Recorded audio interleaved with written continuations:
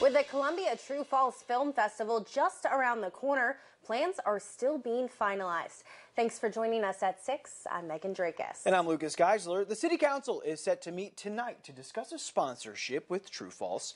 ABC 17's Ethan Hines spoke with one of the leaders of the festival and learned more about what that money would go toward.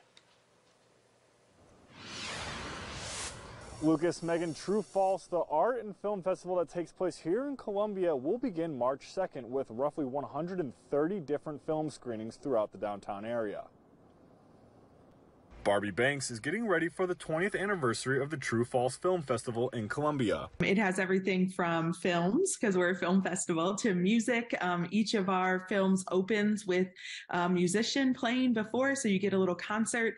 And then we have art exhibits all throughout downtown. Banks believes the number of people coming to the festival will reach around 30,000. This number comes after looking through ticket sales this year and years prior, and trying to make a comeback post-pandemic. We kind of reached our peak before the pandemic in 2019 and 2020, where we saw closer to 50,000 people. And so we see this year as just another growing year to get back to where we were. The Convention and Visitors Bureau has supported True Falls financially since it started. There's a city lodging tax that is paid out whenever you stay in a hotel here in Columbia, and that money gets funneled to the Convention and Visitors Bureau to support events like ours who are going to bring people to Columbia. The City Council will decide whether or not to give the festival $15,000 to help run it. The money is used for shuttle services for artists coming from the airport in St. Louis or Kansas City, as well as to pay for marketing in bigger cities like Chicago.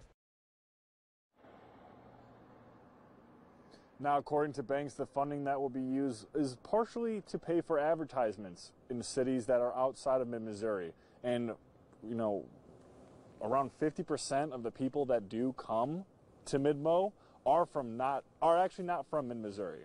Reporting live from Columbia, Ethan Hines, ABC 17 News. All right, Ethan, thank you. That festival coming up here soon. You can find more info on how to get passes and tickets on our website, abc17news.com.